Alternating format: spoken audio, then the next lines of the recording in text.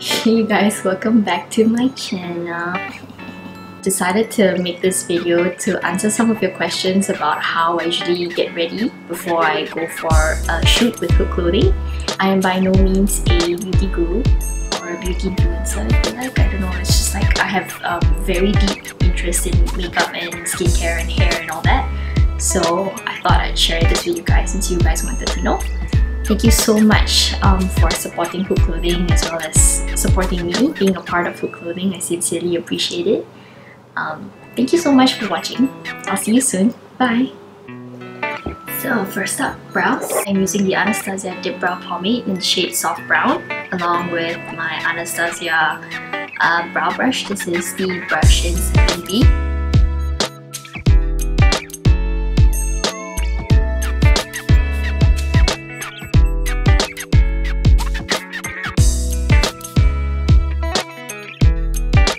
Pot in Soft Ochre. I am using a concealer brush like this. You can use any concealer brush up all the way to the brow bone area just to clean up the brow.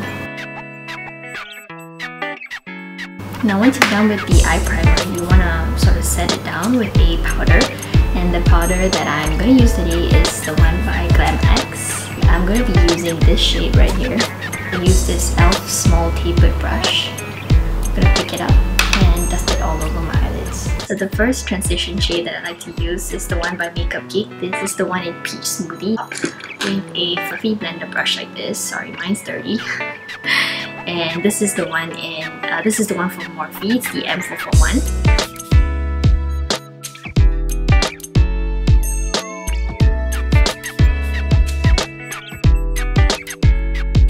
With another eyeshadow by Makeup Geek. This is the one in Chickadee.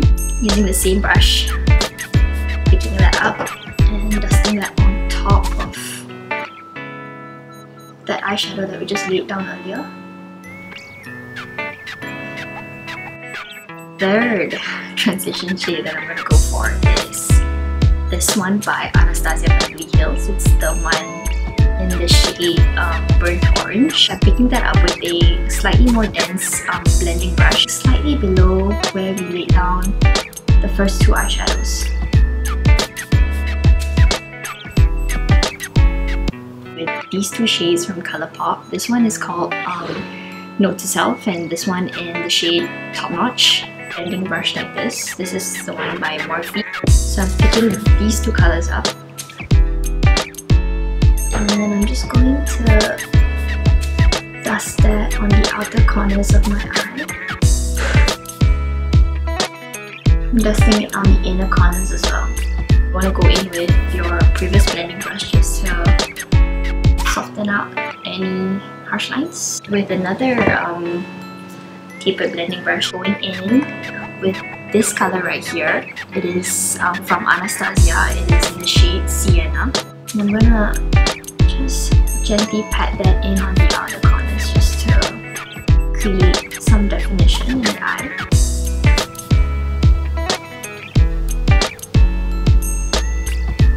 The bottom lash line, I'm going to be mixing these two colors that I used earlier. And using a small pencil brush like this, I'm just going to smoke out my lower lash line. Liner brush like this. This is the one by Morphe. It's the M432.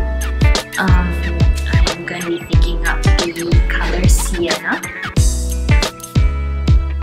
and sort of stamping the eyeshadow on the lower lash line. Eyeshadow palette by Makeup Forever. This is the Lustrous shadow palette. Going in with this color right here. And the outer corners just a tad bit more.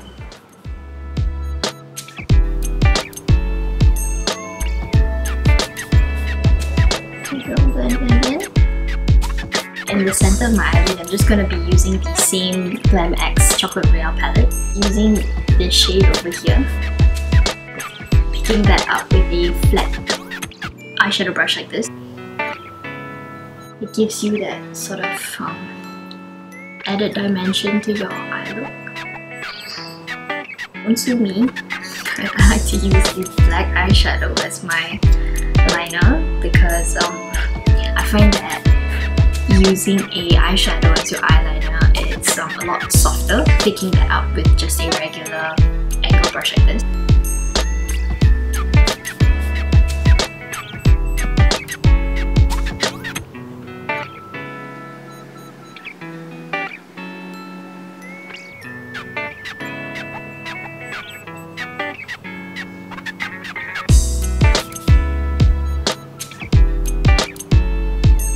Done, I'll be going in with a pencil liner. I'll be extra gentle with this. Ta-da! Instant dramatic eye makeup. Next, I'm just gonna curl my eyelashes. That I always use for my shoots with hook loading is this one by Ardell. This is actually my favorite pair of lashes.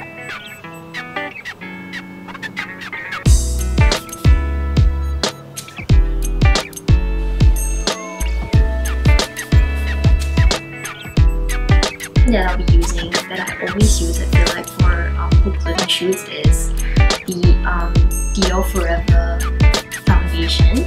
This one has a little bit of SPF in it, it's SPF 35, but I find that it doesn't have any flashback whatsoever. And I like to mix it in with the MAC Strobe Cream.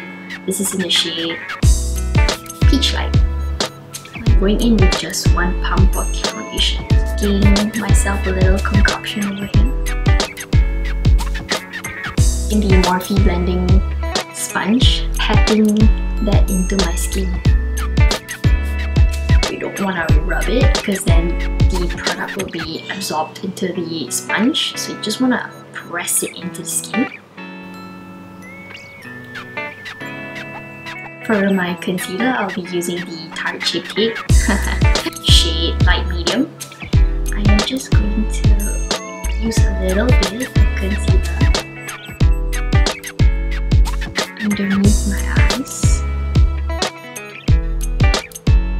on the high points of my face as well, and also slightly around my nose and lip area. Go back in with the blending sponge, and I'm just patting that in.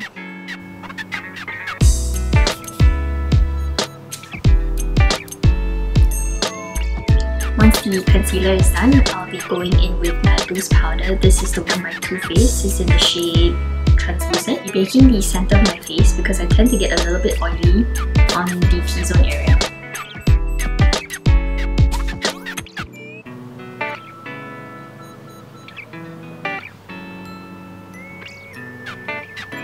So once I've baked my face, I'm just gonna go in with a regular pressed powder. This is the one by Maybelline.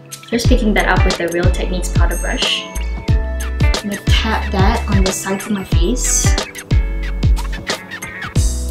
I'm gonna go in with a bronzer. This is the one by Marc Jacobs.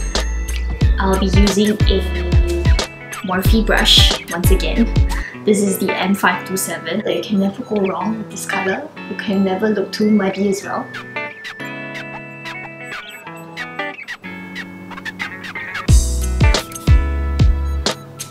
Bronzing the top of my forehead. Contour shade that I'll be using today is by Tarte. This is the Tarte Pro Glow. This shade over here. My trusty old Zoeva Luxe face paint. This is in the number 109. So I'm picking that up, stamp that. Then I'm gonna just blend it out by going in this up and down motion.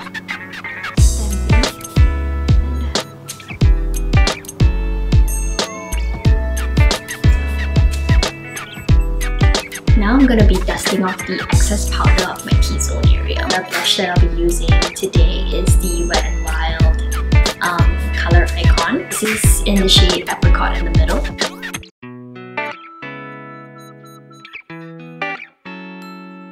So the highlight that I'll be using today is the one by Dark Cosmetics.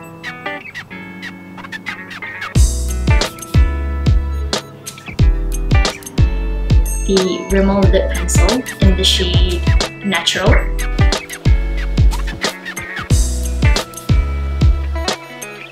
You guys always ask like what lip color that I always apply on my lips, and it's the one by Vanity. This is the shade in blue.